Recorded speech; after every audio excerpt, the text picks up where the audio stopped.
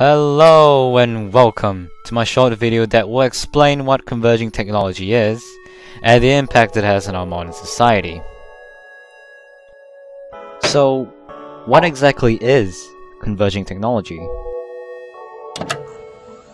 Well, converging technology is the combination of separate technologies that serve a singular purpose into one device.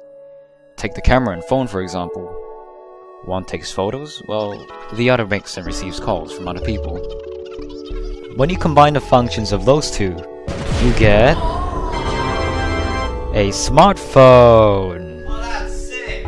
Other functions of it include the internet, radio, video watching, shopping, texting, GPS, and all sorts of awesome, wonderful functions.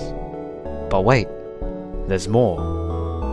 Over the years, converging technology has expanded and improved dramatically to aid in humanity's growing modern society. It impacts greatly on how we socialize with other people and conduct business-related topics.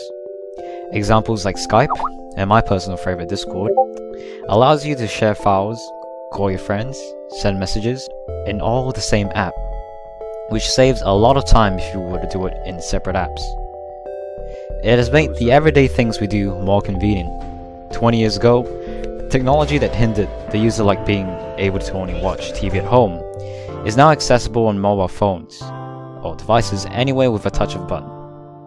Not only that, but by combining technologies together, we can save a ton of resources, space, and money required to make these devices, therefore helping keeping their environment healthy.